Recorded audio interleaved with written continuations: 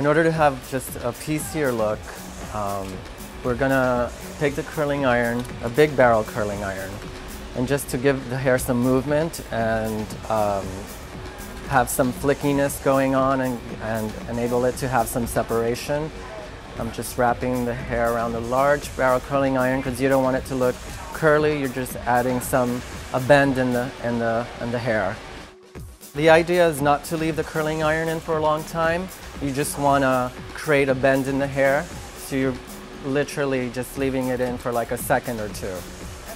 And then afterwards, I'm going to put a little bit of pomade just to enhance the separation and give some shine as well. I'm just going to pick up the hair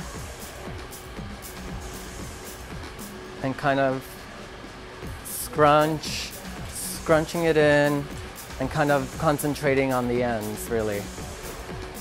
You don't want to rub it through the scalp at all. You're just kind of giving texture with your hands and letting the pomade do its job.